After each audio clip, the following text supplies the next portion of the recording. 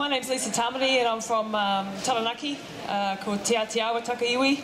And it's a real privilege to be here today, and I'm really looking forward to sharing some stories. Joe's going to have a bit of an interview with me in a minute. For those who don't know, I do a couple of things. I'm an ultra marathon runner, probably first and foremost, and been a professional athlete for the last 20 years.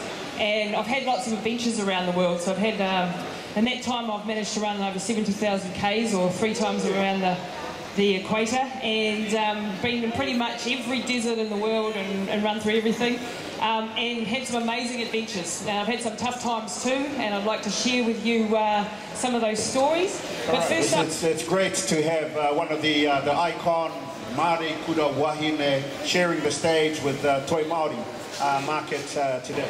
So you ran for charity through New Zealand. Can you tell us a little bit about that? Yeah, well, this is back 4 years ago now. I've got a bucket list of runs I wanted to do, and I wanted to run from the bottom of the South Island up to the top of the North Island for charity, for Canteen and for Cure Kids. And it's 2,250 kilometres, or 52 marathons, and I had to do it in 33 days. That was the goal.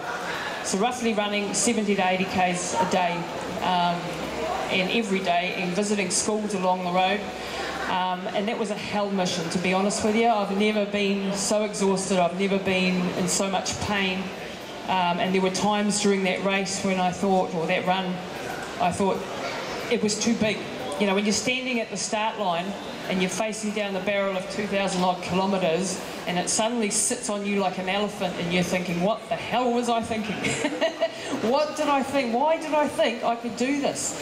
And I remember going over to my mum, and I'd been so busy with the preparation for this race that I hadn't actually thought about doing it. And I went over to my mum and I had a bit of a cry, 6 a.m. in the morning, standing under the sign in Bluff. And I said, Mum, I think I've bitten off more than I can chew, and I'm really terrified and I don't know what to do. And my mum said to me, some of the best advice, you know how mums do, just look at the first hour. Don't think any further. Don't think about those 2,000 Ks. It's too much for you to cope with. Just think about taking that first step. Just taking that first 10 Ks. Just getting through till lunchtime. Getting through to the end of the day. Break it into bite-sized pieces. And that's some of the best advice I could have. I did that. I took that first step. And slowly but surely we wound our way up the country. And then the body started to fall apart.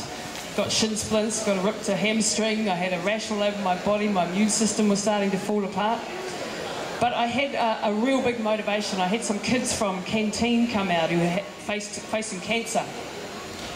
And some of these young kids, I had a 13-year-old boy by the name of Wayne, and he came into my room, sent in by the crew one night when I was having a bit of a tungy, and he was sent in to have a pep talk.